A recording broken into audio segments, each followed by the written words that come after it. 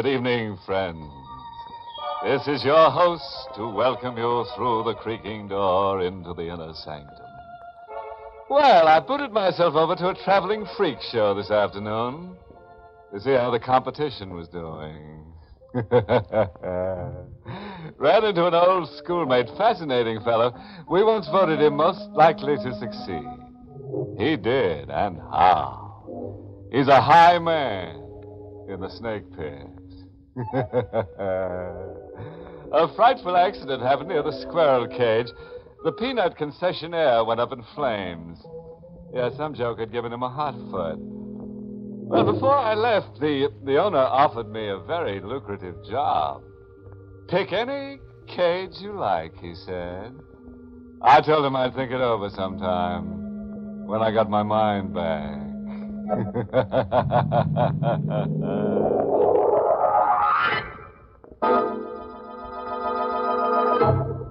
Tonight's Inner Sanctum mystery, The Corpse is Lonely, was written by John Robert and stars Larry Haynes in the role of Smitty with Barbara Weeks as Julie. And now for tonight's anguish. We're on the ground level of an old abandoned lighthouse on Jellicoe Strip, a narrow islet 2 miles off the North Atlantic mainland. It's the exact instant a sputtering fuse hisses close to a wooden box that reads, "Danger, dynamite." Near the box, lying dazed, are two figures. Julie. A boy and a girl. Julie. The boy rises, staggers unsteadily, Julie. then reaches down frantically toward the unconscious girl. Julie, get up. Julie will be blown to bits.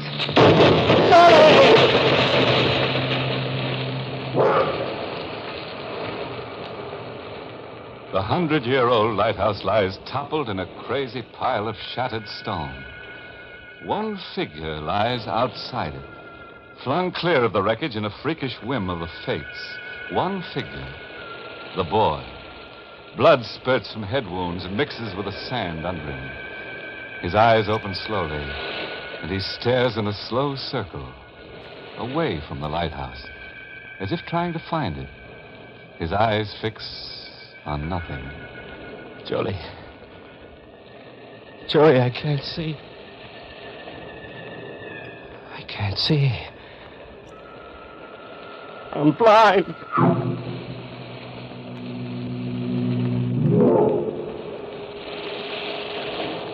I'll write my story on the wind. Yes. The short, happy story of Smitty Lonergan. It began with an old green bottle on the beach. Only yesterday. I'd been out all day casting for sea bass in an old rowboat rigged up with an outboard motor. When I'd had enough, I ran the boat up on the beach. Except for the seagulls, I was alone, I thought.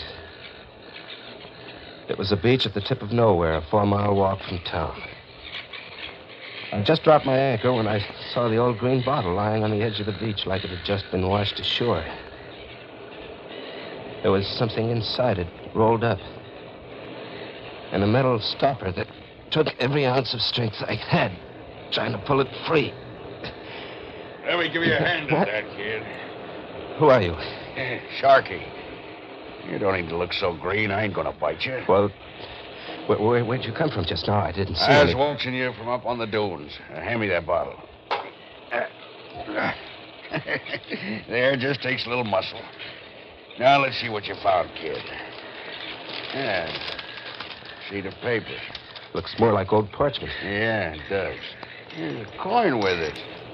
Old green coin. Looks Portuguese to me. No. It's American. It's an old gold coin. Well, what do you know? $50 gold piece at that. Yeah, what does the paper say? Well, it's old script, hard to make out. Don't give me that stall. Make it out. Well, read it for yourself, why don't you? I don't read. Oh, come on, kid. Come on. No need getting your back up. I can make out the words 1/3 to the Lady Jane, 1/3 to the croaker, and 1/3 to the sea. 1/3 to the Lady Jane, 1/3 to the croaker. 1/3 to the sea. What does that double talk mean? I don't know. There's a signature on it. Captain Crow. That's all there is. Lie sticking out all over your face, kid. Well, what do you mean? There's more on the back of that paper. Give it to me. Part of a map. This is the third of the map that went into the bottle you fetched out of the sea. The second piece went to some Lady Jane, and another third to the croaker. You get the 3/3 together, and you got a map leading to a lot more of that gold. Now, look, Mr. Sharkey, I found the bottle, and you're horning in. No, kid, I'm not horning in. I'm taking over. Map, gold piece, right in Sharky's jeans. Hey, you don't like it, huh? You're a cheap crook. Gonna hike to town. Tell the sheriff. You bet your life I am. Kid, I never yet saw a dead man walk to town. Any town. Yeah. You gonna kill me? Sure. Like that. No, Sharky. No, the map is all yours. Not while you're blabbing around town, it isn't. Not. Kid, I'm shot. Julie, she shot me. You're laughing. Yeah. But I don't see anybody. She'll show from over the dunes when it's safe. Sharky. Sharky was dead. And Julie showed. I watched her come down over the dunes, holding a rifle aimed and ready. A girl gotten up like a beachcomber. She's wearing fisherman's pants slit along the thigh, with long hair flying wildly. Sharky done for? Yes. Yes, he's dead. You saved my life. All I did was kill Sharky. Get the stuff he stole from you out of his pocket. Yeah, sure. What's all this? Oh, just some old junk I found in an old bottle. Sharky wasn't killing you because of some old junk. I don't like liars, mister. Sharky was a liar. All right. It's an old gold coin. There's a letter and part of a map. Part of a map that leads to more gold coins. Was that the way Sharky figured it? Yes. Then that's how I figure it. We're partners, mister. What's your name? Smitty. We're partners, Smitty. Now help me dig a hole for Sharky. Partnership is out, Julie. I'm on my own. This rifle says otherwise. I just traded in Sharky for you, handsome. Now dig that hole and then start chasing down the gold. The gentler sex. Whoever coined that phrase never met Julie. Well, I went right to the one source that could tell me the most about Captain Crow, the signer of the old letter I found. My informant was a peg-legged old man called Uncle Cale, the village record keeper. Captain Crow, huh? Funny you should come inquiring about him. Well, I'm writing a book on New England history. There was a Captain Crow, eh? Yeah, was until the county hung him 20 years ago, about the time I lost this leg. Hung him, you say? Why? Well, piracy was only one of the reasons. Crow had put out the signal flare lit off an old Jellicoe lighthouse so that passing ships would ram into the rocks and sink. Oh. I guess Captain Crow's scheme netted him quite a lot? Yeah, I reckon it did. Everything floating to shore was salvage, and Crow knew just where to lay waiting for it. What went down, Crow went down after. Diving suit? Yep. And grappling irons. Oh, I suppose he came by a lot of gold that way, huh? Well, I can't say he didn't. There was talk once about a gold shipment that never got past them rocks off in Jellicoe Lighthouse. Uh-huh.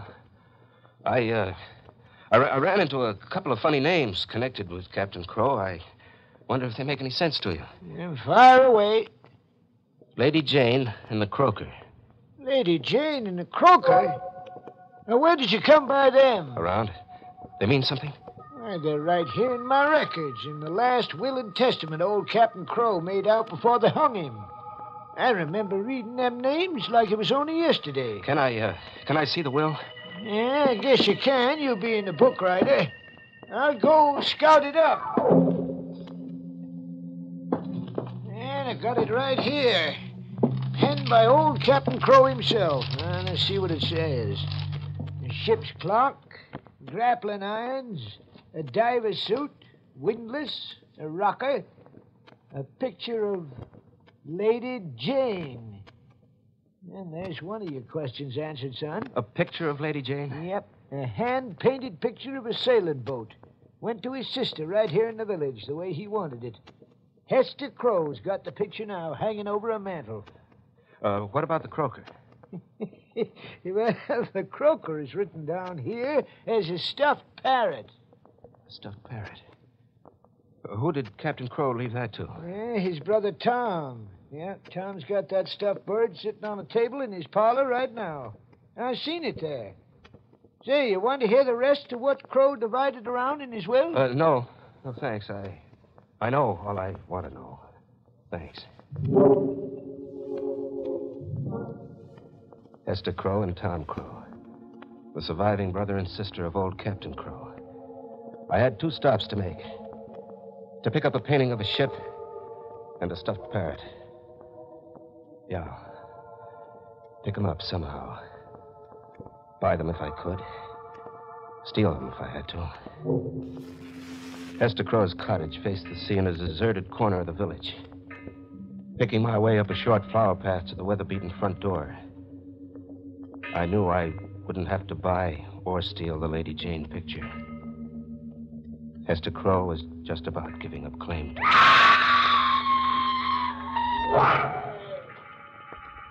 Inside on the floor with a face splotched green and purple and twisted as if she'd just screamed at the devil was Hester Crow. Stop staring stupid and get the painting down off the mantelpiece. Julie, you killed Hester Crow. It didn't have to be murder. When you're chasing gold, it's kill or be killed. How'd you know to go after Hester Crow? I was outside the window listening to you pump that record keeper. You just thanked him and walked away, sucker. You got a double track back there sometimes, Smitty. And murder Uncle Cale, I couldn't. Then I'll have to do it for you. I'll get that Lady Jane picture down. Rip off the back.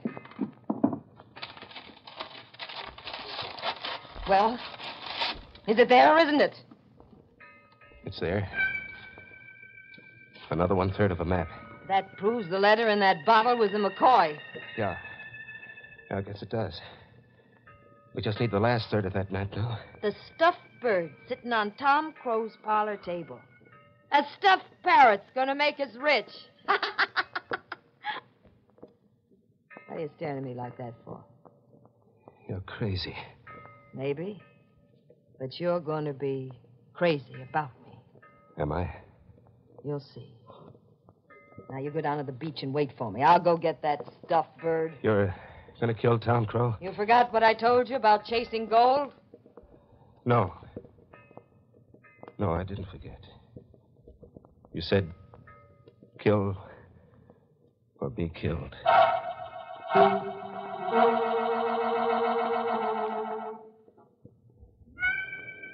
I hiked 4 miles back to the beach as Julie had ordered me to.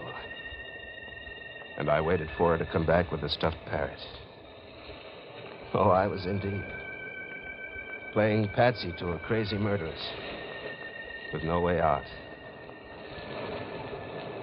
The hours went by and the dawn came up. But Julie didn't show. Julie didn't show. But somebody else did. Somebody else came scooting along the surf in a 20-foot motorboat. A burly guy with a wind-tanned face and a yellow poncho and a rain hat. With a sheriff's badge pinned on his chest. And with him, piloting the motorboat onto the beach, was a short, olive-skinned fisherman. Hiya, son. I'm Sheriff Kirkus. Hiya. Been camping out here? Yeah. Is it okay? I guess it is. Outside the town limits here. Where you from? Inland away, Fall River. On the bum? Sort of. I'm between jobs and thought I'd like to get a little fishing in before locating again. Fish biting? Some. Yeah. What line you in when you work? No line, especially soda jerking and odd jobs. Uh-huh. Been into the village lately? Yeah, I thought I'd look it over. Why? Well, no reason, especially. You got any objection to looking it over some more? Me showing you around? Do I have to? Maybe you do. Got no reason not to want to, have you? Oh, no. Why do you ask that? No reason, especially. Old Hester Crow died mysteriously last night, but that shouldn't bother you any. Didn't even know the old lady, did you? No, I didn't. If you're ready now, we'll go. And if I'm not ready now? Then I'll have to take you in. Son, you're up. Julie! It was Julie who shot you, Sheriff. I don't see nobody. She'll show. From over the dunes. Julie showed. I watched her come down the dunes. A rifle aimed and ready. Pointing at the olive-skinned little guy who piloted the motorboat for the sheriff. Sheriff changed his mind, handsome? He's dead. He came to arrest me for the murder of Hester Crow. I saw your knees knocking from up there. Good thing for us the sheriff came along. Good thing. And how? We got a real motorboat now and a pilot with it. You there, what's your name? Pedro, senora. What do we need a motorboat and pilot for? Get to Jellicoe Lighthouse and get that gold. Jellicoe Lighthouse? Yeah. Here's the third of that map that was sewed in the stuffed parrot. Put the 3 pieces together and read it for yourself. What happened to the owner of the stuffed parrot, Ed Crow? You just gotta know, huh? Read the map, handsome. According to the directions and arrows, there's something buried in the foundation of the Jellicoe Lighthouse. And there's something gold. Well, to get at it, we'd have to take the whole structure down. That means wrecking equipment. It's too big a job for us. You sure quit easy. What's wrong with dynamite in the lighthouse? How do we get the dynamite? By getting it. Pedro, come here. Si, senora. You want to stay alive? Oh, si, senora. Then tell us where to lay our hands on a box of dynamite. But, senora, Pedro do not know. Pedro had better know. Pedro did know. We watched Pedro steal a box of dynamite from the private pier of the county construction company. I have stole the box of dynamite, senora. Now, let's get out of here.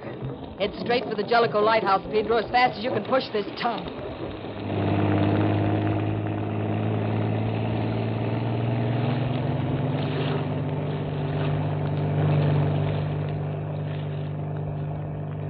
The Jellicoe Lighthouse is over there, senora. On that little island. See, I throw the light on it.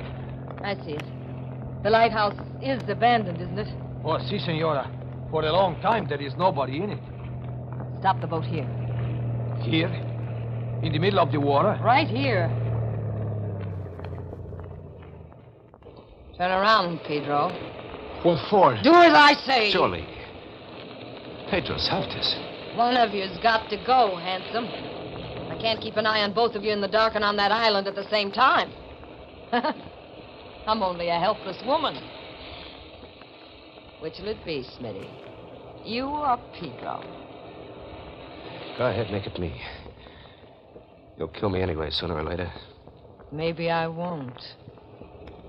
Ready for it, Pedro? Si, senora. If I have to die, I am ready. Thank you, senor, for trying to save Pedro.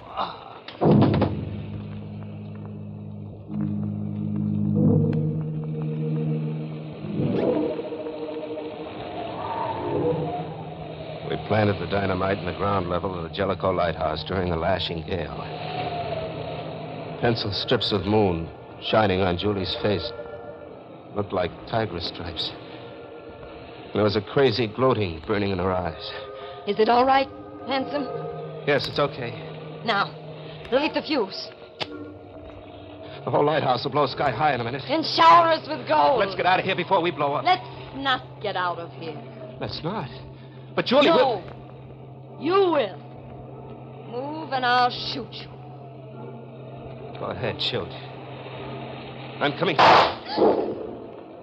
Not good enough, Julie. I've got enough left to choke the living breath. Kills. 3 kills, you said.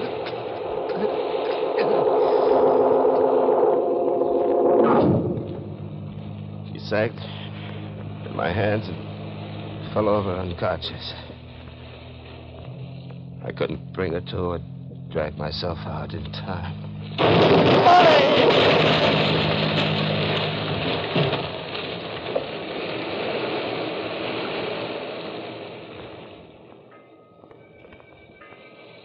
I'm here now. On the beach. Blinded by the blast. Writing my story on the wind. Hello, son. You find that gold yet? Uncle Kalo. How'd you know to come here? I was the one who sent you here. You sent me here. Oh, sure. You gave me the lead on what Lady Jane and the croaker meant. More than that, I was the one who drew up that letter and map and put it into that old rum bottle for some scavenger to find on the beach. I don't get it. Old Captain Crow never had any gold. It was me that made you think he had by forging them writings on an old paper I tore out of a book, by hiding pieces of a map in the back of that picture and in the stuffed parrot. Why did you do all that? Payment for my leg. The leg I lost. Oh, sounds crazy. I lost my leg in the service of the county, but not a cent come to me for the loss. I was to get my pension from the county board, except for 2 votes going against it. 2 votes. Hester Crow and Ed Crow voted against you. They did. May they squirm everlastingly in their graves. So, your scheme was to get them murdered by someone who was after the pieces of map you planted in their homes. Yeah, and it worked. Jim Dandy. Why did you come here now? To laugh at me for playing sucker? No, son. To make my peace with you before you die. I left the story behind me all written out, and they'll be coming here after me. I've had my revenge. And I allow I'm touched in the head some, but I wanted to make my peace with a good lad like you before you die. You scared? Not of dying so much. And then of what? Of someone waiting to meet me where I'm going. She swapped Sharky in for me. You hear her? I got rid of her once. But I'm afraid she's going to get me this time.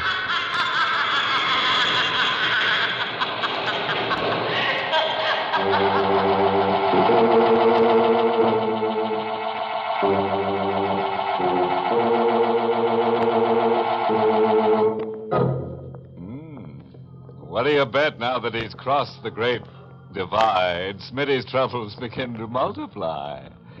Julie won't take no for an answer, especially now that she knows Smitty's a real gone guy.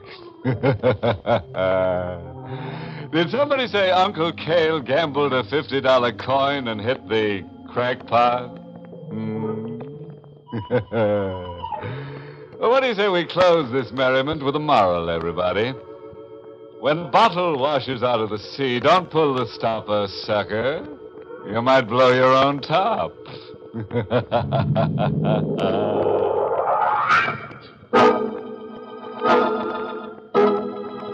Be with us again next week at this same time for another Inner Sanctum Mystery. This program was heard in the United States over CBS, the Columbia Broadcasting System, and has been rebroadcast for servicemen and women overseas. This is the United States Armed Forces Radio Service, the voice of information and education.